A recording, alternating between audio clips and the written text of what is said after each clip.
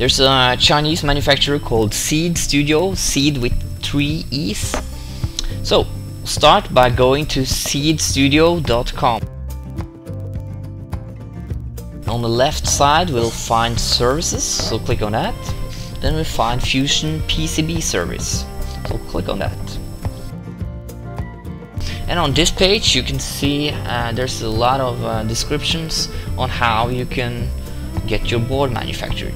So what we're going to do here is to find the Eagle design rule and click to download that one. So save the zip file somewhere, you'll find it again.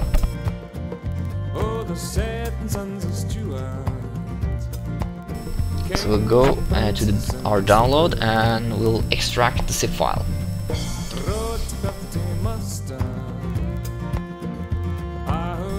And when we look inside the folder we find a Drew file and a CAM file, and we're going to use both of these.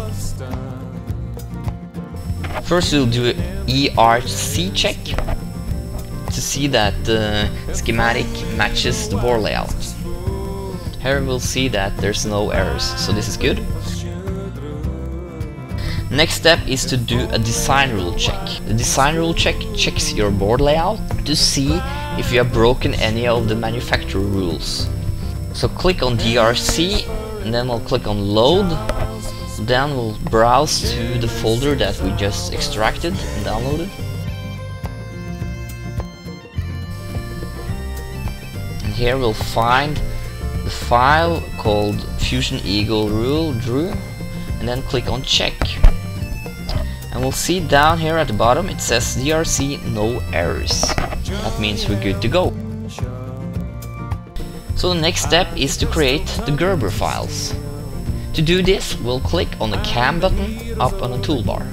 Now we need to load a CAM job. So we'll go to open job. Now we're going to use the other file that we just downloaded from Seed Studio. So browse to your folder again and then select seed Gerber generator blah blah blah .cam. Click open.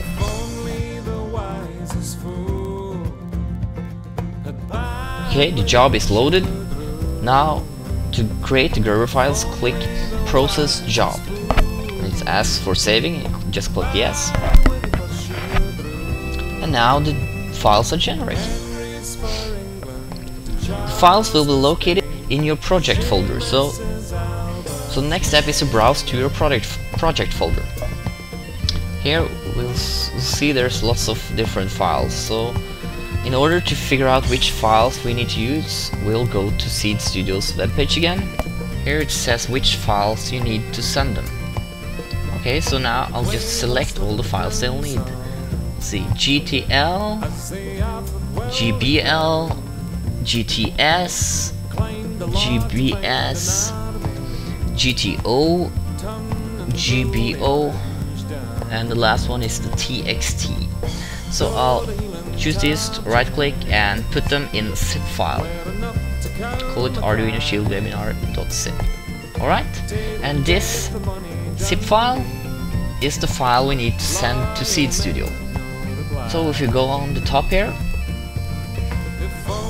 see choose file button. Let's click that one and choose the file we just created.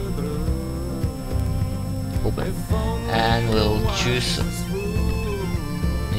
the correct option. So you want 10 pieces, so 2 layer, 1.6 millimeters, 5x5. Here you can choose the color.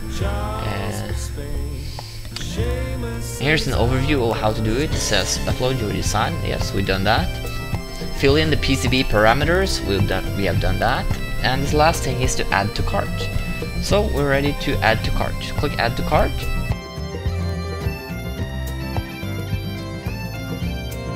So just go to checkout and fill in the necessary checkout information, and then you will soon receive a PCB in the mail.